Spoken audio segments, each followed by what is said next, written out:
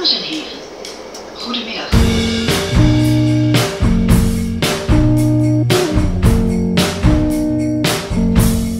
Hoi hoi, hello and welcome to the Meet Maastricht podcast. I'm Katrina and together with our resident local Lucy, we will be exploring some of the amazing stories that make Maastricht so special. So sit back, relax and join us as we learn about our favourite Dutch city. Hello everyone and welcome to episode 17 of the Meet Maastricht podcast. We are a week late. We had a little technical trouble and so we had a little holiday. How are you, Lucy? Well, not actually feeling like we had a holiday, but yes, there was a break in our broadcasting. That is absolutely true. I mean, I suppose all our listeners do realize that neither you or I are professionals at this.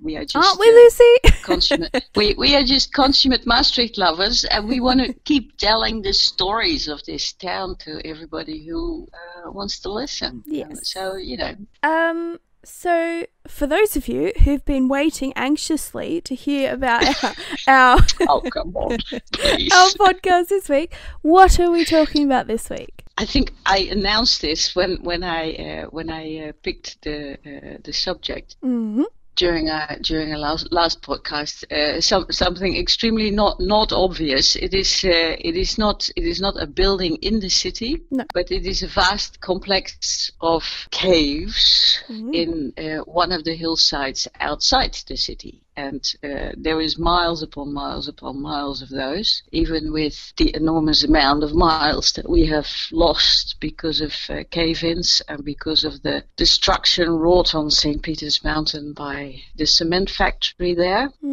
which just basically ate away the hillside to produce cement. But some of these complexes are very well guarded now and maintained, and they have particular names. And we're looking at one particular one, and it's called the Jesuits Mountain.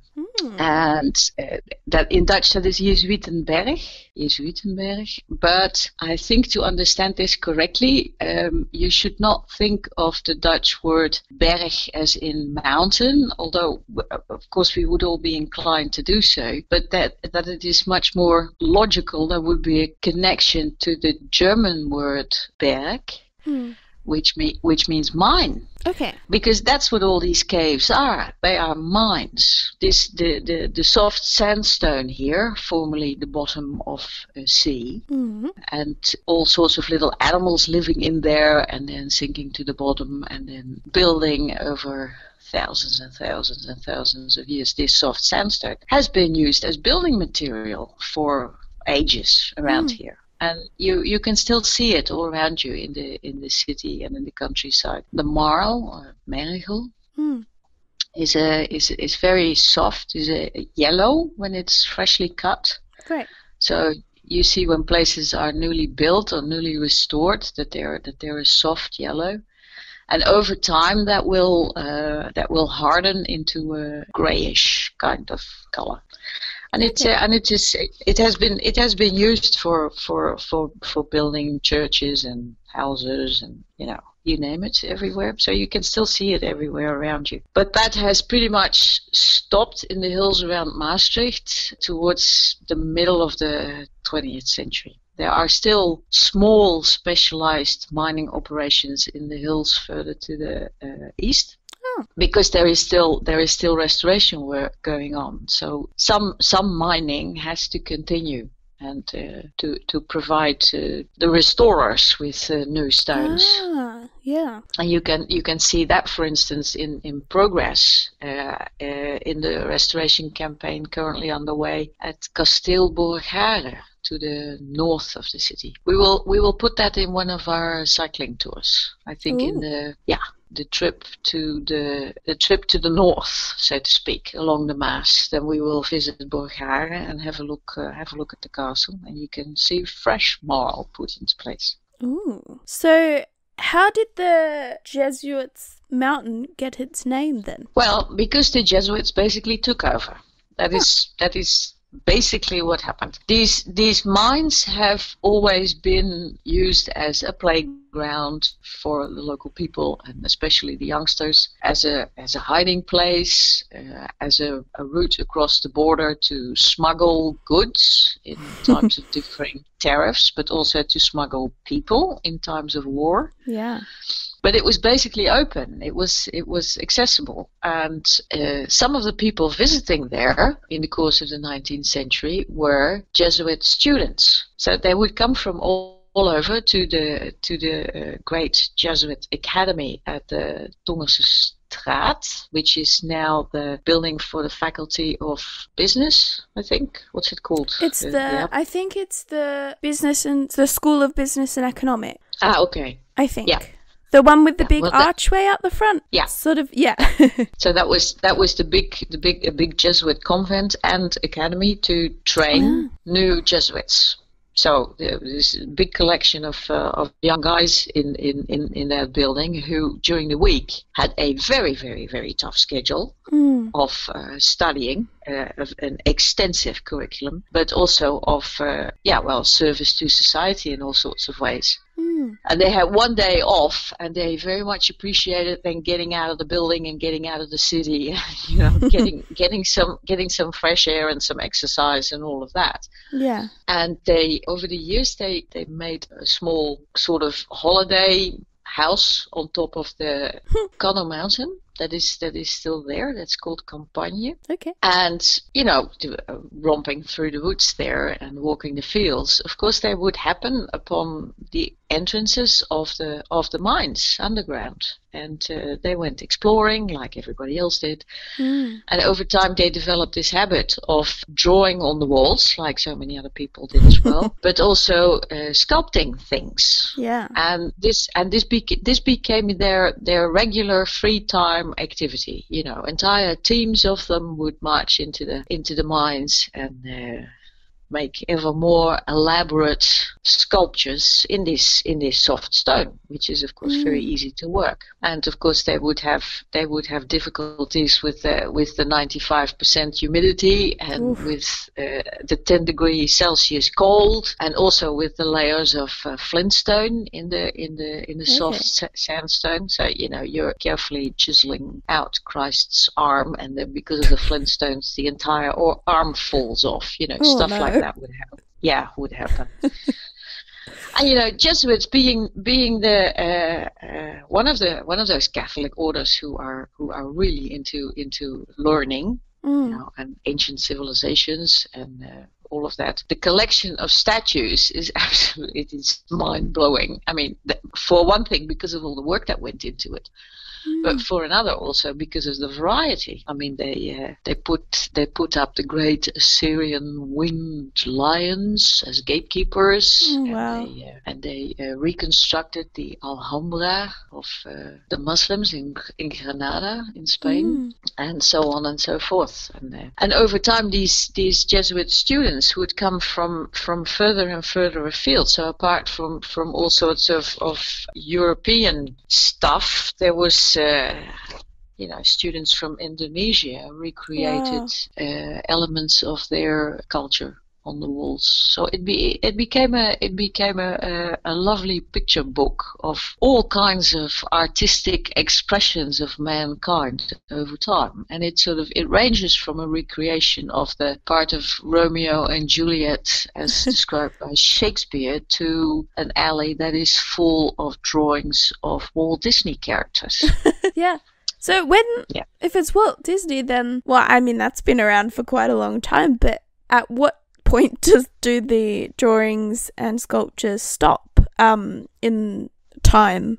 Well, it stopped really when the Jesuits in Maastricht stopped, and that is about in the 1960s. Okay. And of course, they for quite some time they had seen the decrease of new students and the decrease of the faithful, and the churches emptying out and the convents slowly dying out. And they could just see that they were not going to be able to maintain this stone wonderland as a religious order for much longer. And eventually the order left Maastricht altogether. But before they did, the entire thing has been transferred to a society, to a stichting, so a non-profit, which guards and maintains it and opens it to the public and provides guided tours. So they come highly recommended. All those guides can tell 100 times the stories that I could about everything in those mines. Yeah. And of course, it is a long, winding road from the situation in the 19th century when the mines were basically accessible to everybody, and there were people whose idea of fun was to destroy what the priests made as soon as they'd made it. So there have been a few episodes of totally wanton destruction of everything that they'd made. Well, I imagine it probably wasn't too hard to destroy either if it was made of the soft stone. And exactly. It was that high of a easy. Humidity. It would be quite easy just to go through, and it's such a shame. Yeah, if you just kick it, it'll come down. So and it was attacked viciously with all sorts of crowbars and hammers and what have you. So and absolutely targeted violence. But this also came on the heels of the first efforts of the Jesuits to seal it off, to protect it by putting doors in, and then the doors were ripped out again and again. And in 1906, the destruction was so terrible, and the outcry following that was so general that then things have been closed off in such a fashion that this could not be repeated again. But if it wasn't vandals in human form, it would be Mother Nature herself. Once in a while, parts of it would just cave in. And they'd have to start again. Was anyone? I suppose they probably were, but do you know if anyone was injured or killed from the Jesuits or other people? Not from the Jesuits, as far as I'm aware. But yes, there have been fatalities. There's the story of the wife and children of the Baron Wolf von Dopf, who inhabited Chateau near Cannes. Oh right, yeah. Practically on the border. They were coming back to the castle one day, and a large thunderstorm broke, and then the carriage drove into a mine entrance, to shield from the storm, and then that entrance caved in. Oh. Yeah, and also what has happened several times is people exploring in the caves and then getting lost, and this has happened to Jesuits too, who you'd think would know it as the back of their hand, and also they have put great effort into mapping all the hallways, and making sure that everybody knew their way around, even if they had to get out in the dark. Even so, with things collapsing here and there, or people getting confused or whatever, it's been touch and go for some of the Jesuits several times. Yeah. And it has happened that people, not Jesuits but other people, did not find their way out of the maze and perished. Yeah, I mean, especially, I suppose, if you didn't have electrical or battery-powered torches, which of course can fail, but if you're relying on, I don't know, lanterns, what did they use? Do you know what they used to provide light down there? Yeah, well, at first they would light torches, but in that humidity, apparently that produced so much smoke that they quickly started looking for different options, and that is still open fire, but in all sorts of ways, all kinds of contraptions and lanterns and things and whatever. And I think they had the most classical ones in use until very recently were sort of petroleum lights, I think. Okay. But last time I walked around in the Jesuit Mountain, it was some type of LED light, I think. Yeah. I'm not sure. Book a tour and ask about the lights.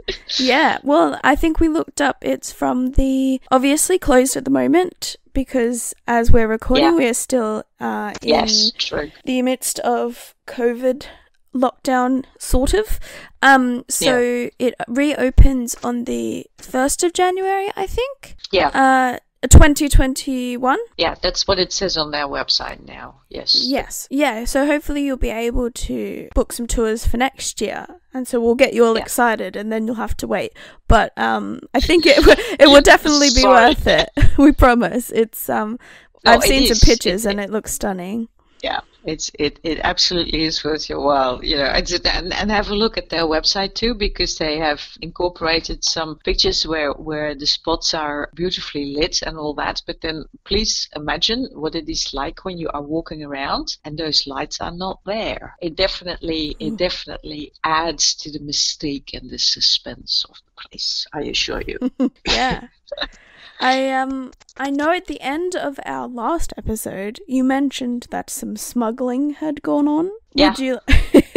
Would you like to explain the smuggling? Yeah, well, this is something that is always connected to borders. Yeah, that's true. Tax regimes will always be, stupidly so, localized, so they will end at the border. Yeah, well, so there's always smuggling going on across borders, and of course these dark mines underground were, of course, a terrific route for smugglers. So that has been going on for centuries, of course. But what I find more impressive really was that it was also an escape route for people who were fleeing from the Nazi occupation in the Second World War. Yeah. So different kind of smuggling, human smuggling. Yes. Yeah.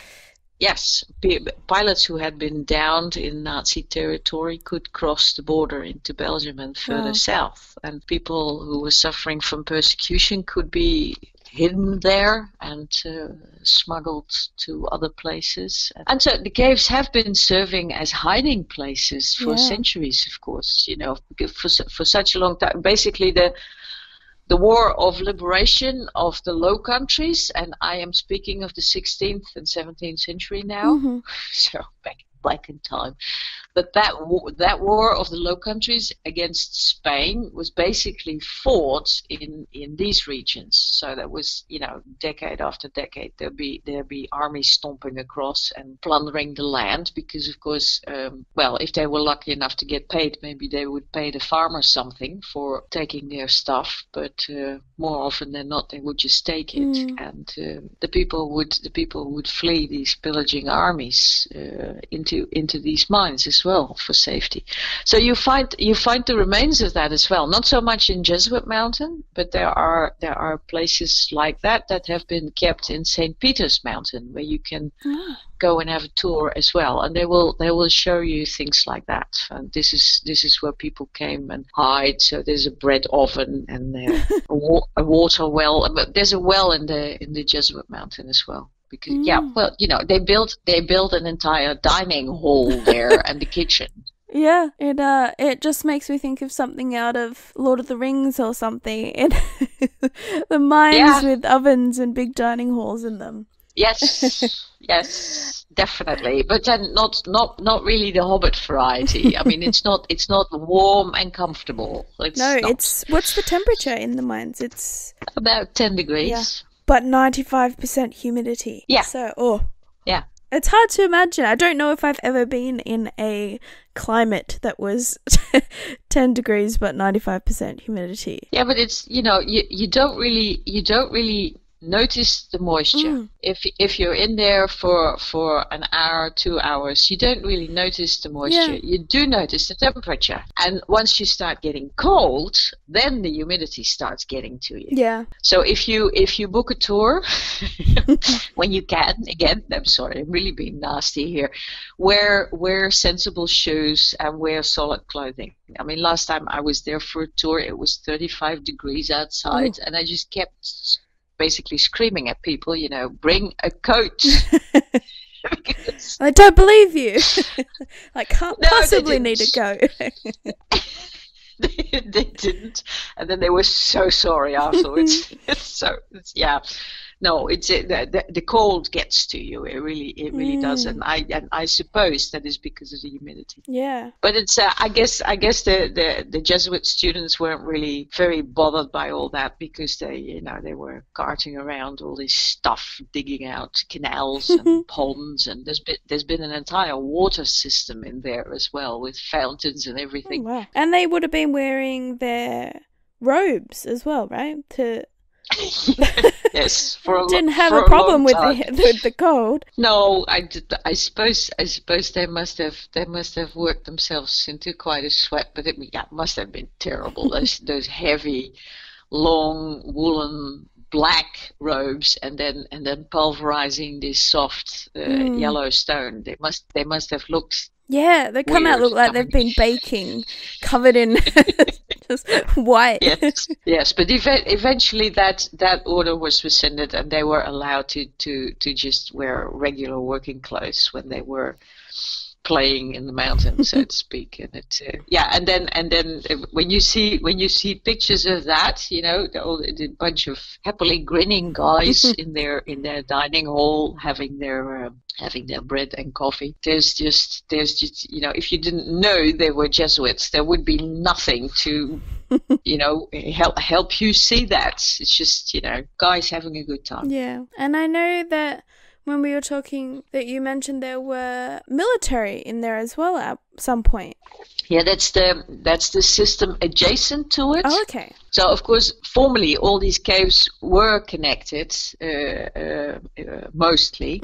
But as time has gone by, sections have been closed off, either to preserve them or because they had gotten too unsafe. And the system next to what is now called Jezuietenberg has been closed off very, very, very drastically. I think at first during the Second World War, because the Nazis were thinking of having a flying bomb production center there. And they got this idea too late into the war to actually execute this, but they had started putting all the electrical wiring in. And then after the Nazis were defeated, the site was taken over by the Allied forces, and they put a joint command center in there, and then it was really sealed off.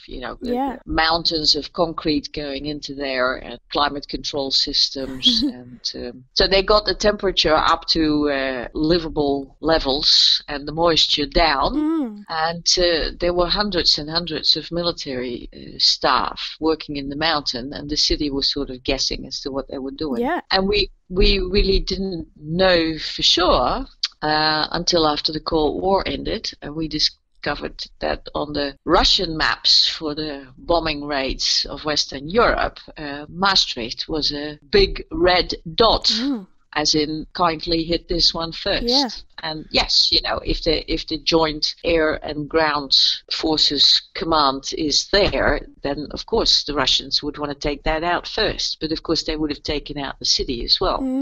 If you're using ballistic missiles for this sort of thing. Yeah. Anyway, we've been lucky again. Yeah. And so at some point the NATO, the North Atlantic Treaty Organization, so that's the Western Allies after the Second World War, so to speak, they decided they didn't need this command center anymore, and they left all the junk. And primarily tons and tons of asbestos. Oh, okay. Yeah. I was going to say, are you able to still visit? But I'm guessing if there's a lot of asbestos, then you probably don't want to. No, but the mines have been cleared up, so this center can now be visited from time to time. Only very rarely. Yeah. Limburg's Landschap conducts tours there, but it took several years for the authorities to get the money together to clean all the asbestos out. Yeah. And in inanimate objects you can still do that, but what is worse really is that so many of the staff working there are now sick because they worked in this environment that was full of asbestos fiber. Yeah, especially such a quite claustrophobic and close quarters sort of environment. It's not like you're getting a lot of fresh air. I'm sure they were getting some if they were. Yeah. No, but it's please do imagine something very spacious and cavernous, and also to a great extent comfortable. The air was purified all the time.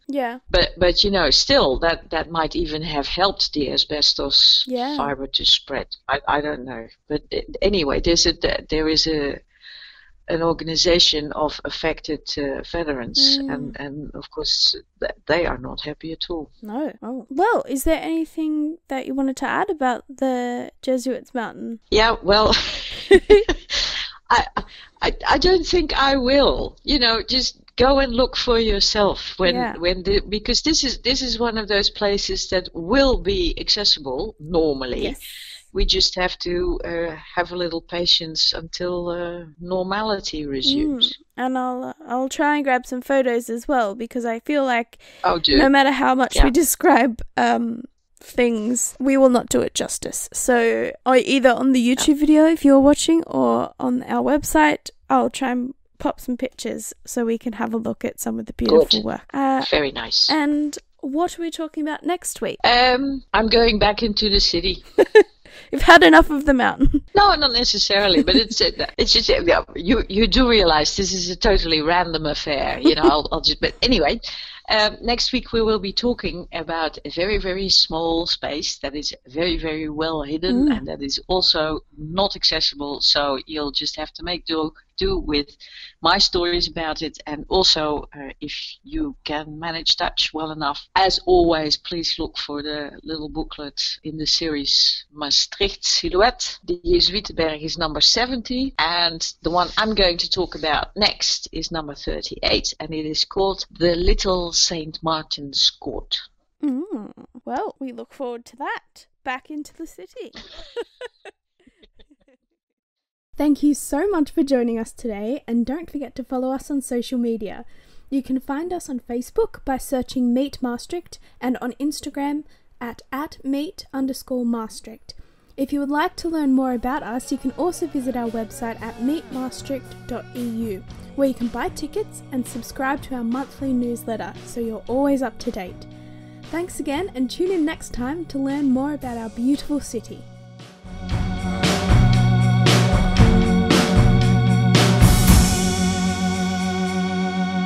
Tot ziens.